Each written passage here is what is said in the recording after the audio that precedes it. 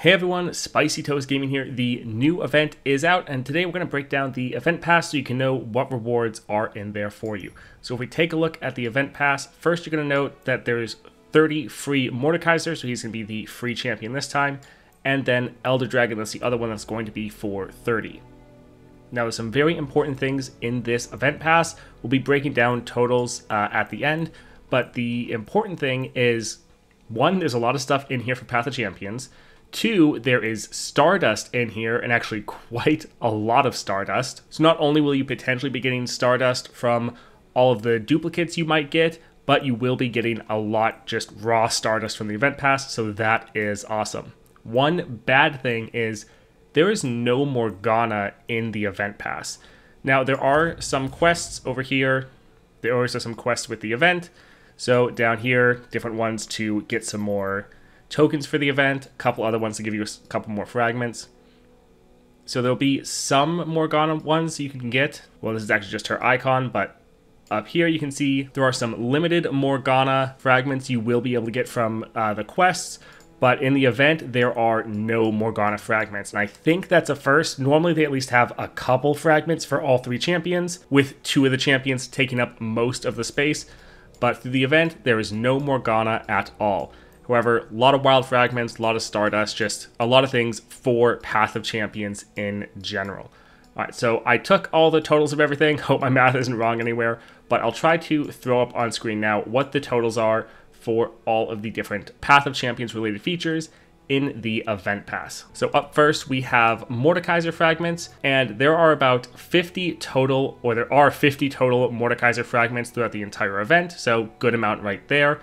There are 60 Elder Dragon fragments, so again, good amount right there. There are 2 bronze reliquaries, so those are going to have a common bronze relic in there, with the chance to high roll into a rare relic. Now there's also 1,400 Stardust, so quite a lot of Stardust, halfway essentially to be able to get a epic relic, and with the duplicates you'll probably get, if you've played the game for a while, you'll probably get close to a entire epic relic just from this event pass. Alright, now we also have 40 wild fragments, so a good amount of wild fragments right there. 4 silver reliquaries, so these all will have a rare relic in them, with the potential to high roll and get a rare relic and a common relic, I believe is how that can work.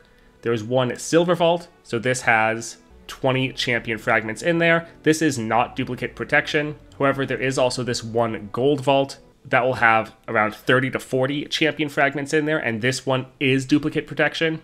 So these fragments will be for one of the champions you already have, so that is very nice.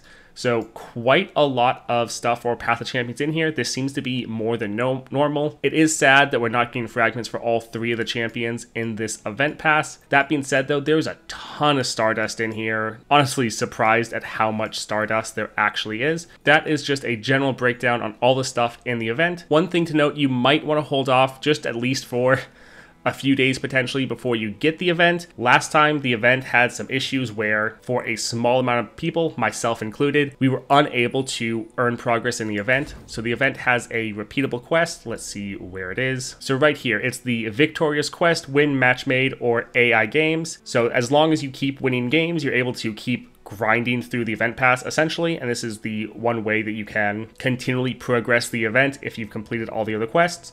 Well, for me and many other people, this disappeared. It was a different amount for everyone. For me, the second day of the event, this disappeared, and it wasn't added back for me until less than a week remaining for the event. There were some issues in the last event pass. You might want to hold off and just make sure there aren't any issues this event before immediately jumping in. That being said, I'm not really going to tell you what necessarily to do with your money and whether you should or shouldn't get this. I just wanted to give you that warning of what happened in the past. For me, I will be getting this, as I definitely think it is worth it. Alright, that's it for this video. I'll be pumping out a bunch of other videos for all of the new content, including all the champions, so definitely stay tuned so you see all that. I hope you all have a great day, and I hope you all enjoy this expansion.